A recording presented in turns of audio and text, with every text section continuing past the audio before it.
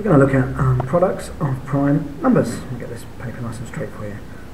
Okay, so any number can be expressed as a product. 8 can be expressed as 2 times 4. 5 can be expressed as 5 times 1. Now there's a difference between these two pairs. This is a product of prime numbers, and it can't be broken down any further. You wouldn't want to keep writing 5 as 5 times 1. All right? You're not learning anything extra there. But we can see that the 4 could be written as 2 times 2. I'll just underline the 4 changed into 2 times 2. So now each number in this product is prime. And it'd be pointless carrying on with it. We would just repeat 2 times 1, 2 times 1, 2 times 1. So we stop at this point when every number is prime. So if I move it up a little bit, like say we take 24, and we can say 24 is 3 times 8. Or we could say 24 was 6 times 4. We're not finished yet, because this is can be broken down further to 2 times 4. The 8 and the 6 can be written as 2 times 3, and the 4 can be written as 2 times 2. Now we come back on the left hand side, 3 times 2 times 2 times 2, changing that 4 at the end to 2 times 2. Now, with these, multiplication, the order in which we write down the numbers makes no difference at all. So I'm going to write them smallest first. I've written one too many there. And so we've got 2 times 2 times 2 times 3. And if we look at the other way that we did it, we also have 2 times 2 times 2 times 3.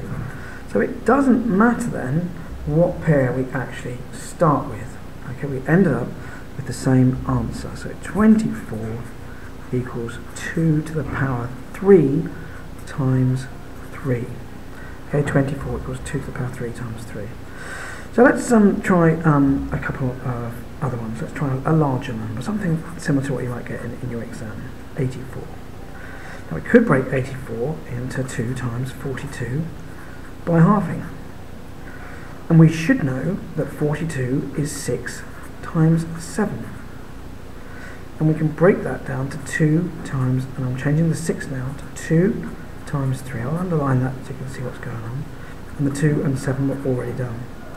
So we now have 84 is 2, and we can write 2 squared as it's 2 times 2 times 3 times 7. So 84 as a product of primes is 2 times 2, or 2 squared times 3 times 7. So let's try something, let's suppose we didn't know it was 6 times 7. What would have happened if we kept halving? 84 equals 2 times 42, which equals 2 times, let's say we did 2 times 21. Now at this stage you've got to know that 21 is in your 3 times tables. And if you do, then you're going to get this correct. And well on your way to getting your pass grade in GCSE, I hope. So, and then again, we can write that as 2 squared if we want to. So, one more to finish off. I'll take something slightly larger, get a clean bit of paper here. So let's take, say, something like 144. 144. So I'll start off when the autofocus calms down. Equals 2 times 72, or perhaps another student thought it was 12 times 12 to start with. We'll go both ways.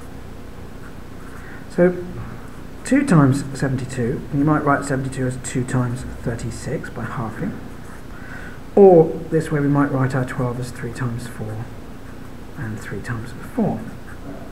So over to 2 times 2 times 36. 36 is 6 times 6. There are lots of different ways you can break this down. I'm just showing you a couple here. 3 times 2 times 2 times 3 times 2 times 2. And here we've got 2 times 2 times 2 times 3 for the first 6 times 2 times 3 for the second 6. So if we put them in order now, if we look at the 2's, we've got 1, 2, 3, 4, 2 to the power 4 times, and we've got the 3 twice 3 squared. And you'll see exactly the same when we did it the other way. So it's 2 to the power 4 times 3 squared. So that is products of primes.